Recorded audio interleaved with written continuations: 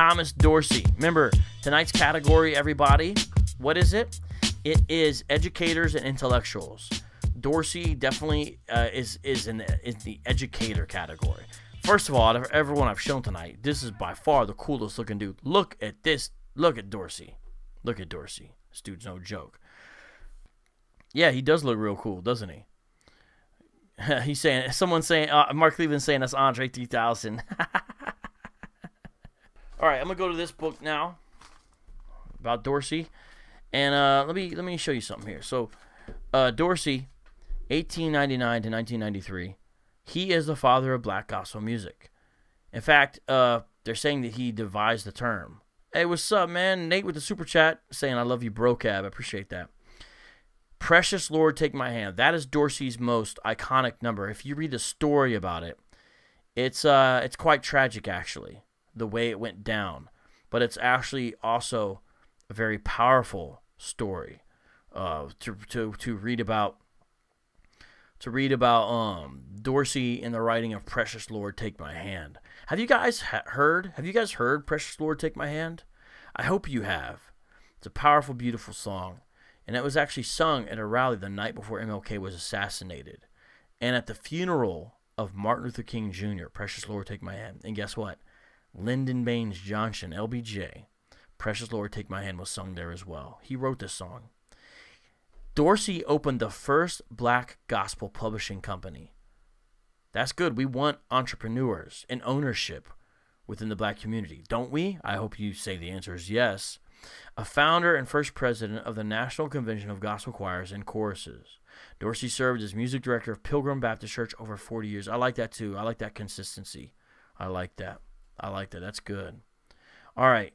A lot of you guys are saying you have not heard Precious Lord, Take My Hand. You know what?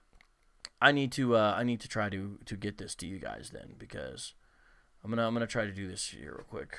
You guys need to hear. Okay, I'm gonna play a little bit of Precious Lord, Take My Hand. This is written by Dorsey. So Dorsey, I believe, wrote this, as the story goes, after he heard that his wife died.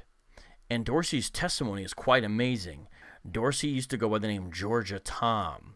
And he wrote a song that was filled with sexual innuendo, but nothing by today's standards, called Tight Like That. The song is something else, but I think I can play a little bit of it. I think I can. But he had a conversion, and Dorsey went from Georgia Tom to Thomas Dorsey, and really impacted church music in a profound way.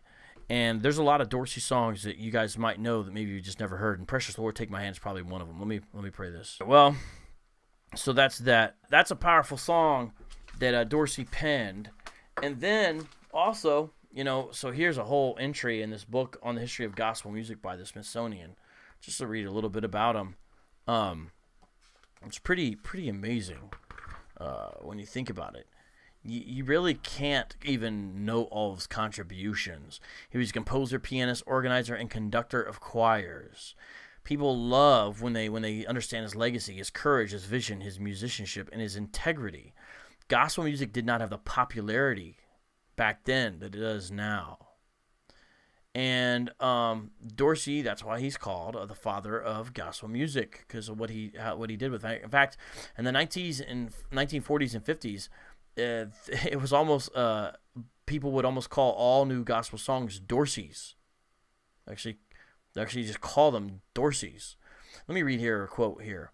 Another example of this kind of naming occurred as the 18th and 19th century African-American Christians developed their own distinct style of lining the new Protestant hymns. They sang the hymns of Charles Wesley and John Newton, but it was the lyrics of Isaac Watts that resonated so deeply within the collective psyche of the congregation that even today, in some communities that still practice the lining out tradition, all lining hymns are called Dr. Watts. Now, he has influenced contemporary composers as well as Eden Hawkins, Clark, Andre Crouch. Crouch he's still alive. Some of you probably know who Andre Crouch is. Really well known, and he's also influenced, and you can kind of hear it. So, man, I wish I could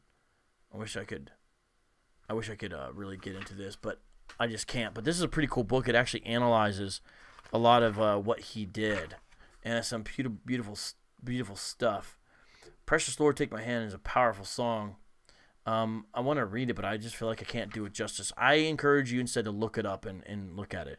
But Thomas Dorsey stands powerful as a singular figure within church music, basically inventing a genre, and was a powerful example of a composer and musician in that genre himself, and just really can't be touched as far as his influence on gospel music. And you know, the thing is that gospel music has influenced all types of other musics. What is soul music? It's gospel music ripped out of the Christian content. Do you know that? That's what soul music was. Mahalia Jackson even recognized that. And think about all the genres soul music has influenced, right? And if you think about all the things that gospel music has influenced, it gets pretty big. It's a pretty big list. There's a picture of Dorsey, though, you know, in his sort of full glory, as far as, you know, when he's in that other vibe, not in his Andre 3000 vibe. But it's a powerful story. The point is more than coincidental. It portrays a delicate symbiosis between Dorsey's life and the emergence of gospel blues, indeed, between black culture. Dorsey as an archetype of that culture, and the middle-class black church as an institutionalization of that culture. Dorsey as an African-American and the church as African-American religion have complete histories only as subsets of African-American culture. From the perspective of this interdependency, Dorsey's role as a father of gospel blues was limited in the sense of his being able to lay claim to its genesis. There was an asymmetry of old and new cultures manifested as rural southern and urban northern in black churches. Dorsey happened to be there with an urbanized version of the rural culture's music that was powerful enough to counter the Beethoven and Mozart of the northern culture, and that was authentic enough to give status to the former southerners. Because when the southerners migrated north, this is bugged out. A lot of the churches, the black churches at that time, were doing like classical music stuff, and Dorsey and that style brought sort of the southern roots to those sort of northern churches and gave them something more fitting, I think, for the context. Thus, Dorsey conceived of gospel blues, but its purpose and ultimate shape were not his to determine. If there is a cause-effect factor in this tripart symbiosis of secular and sacred, lower class and middle class, rural southern and urban northern, it has to be the notion of duality and its pervasiveness not just in Dorsey's life, but in African-American culture and religion. The similarities among exposure, conflict, and resolution between Dorsey's life and the church and the culture are traceable to the two-ness that is central in the African-American experience. Now, that's from a secular academic. This is not a Christian book, even though it's a history of gospel music. Nonetheless, it's true enough, and Dorsey is someone people should know, and boy, he did a lot of great music. Street Apologist. Street Apologist. Street Apologist. Street Apologist. Street Apologist. Whoa. The radio.